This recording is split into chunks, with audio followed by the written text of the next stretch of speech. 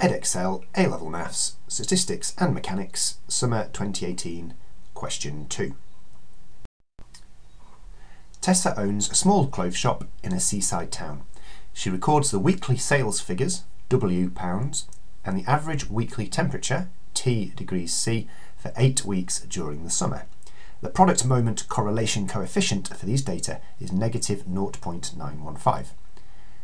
Stating your hypotheses clearly and using a 5% level of significance, test whether or not the correlation between sales figures and average weekly temperature is negative.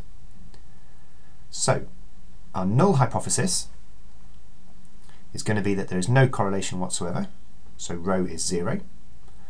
Our alternative hypothesis, H1, we're looking to check whether the correlation is negative, so our alternative hypothesis, rho, will be smaller than 0, hence negative. Now for the testing. We're going to use our product moment coefficient table for this.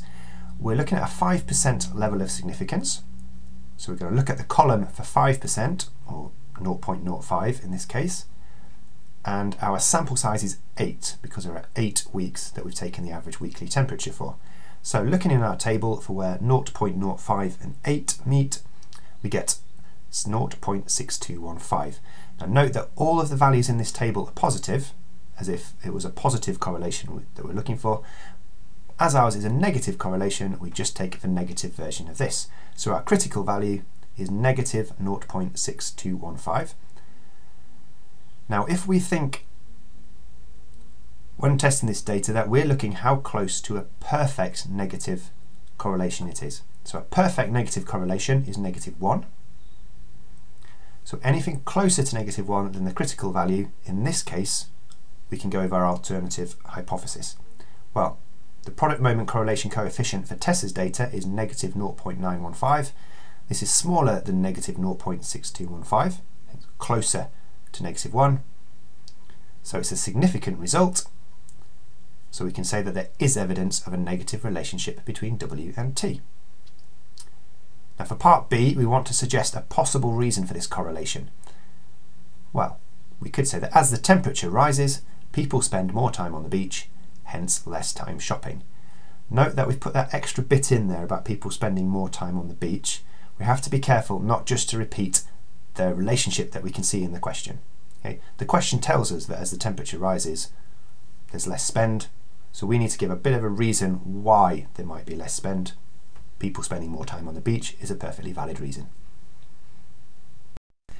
Tessa suggests that a linear regression model could be used to model these data, and we need to state, giving a reason, whether or not the correlation coefficient is consistent with Tessa's suggestion. So for a linear regression model, we need a very strong positive or negative correlation to get that straight line.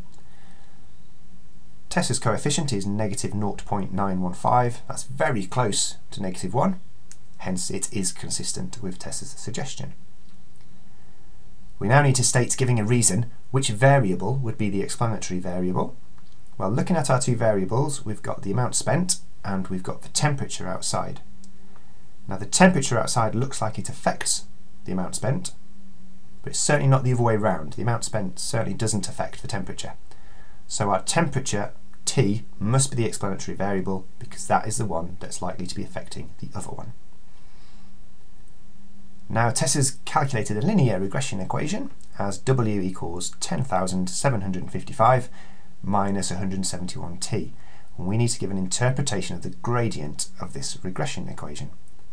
So the gradient is the multiple of T, so minus 171.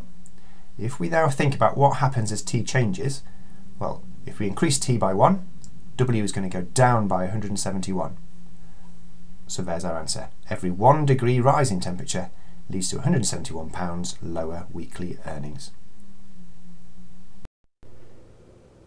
If you've enjoyed this video, don't forget to subscribe to the Doing Maths channel or check out some more of my videos by clicking on the links here.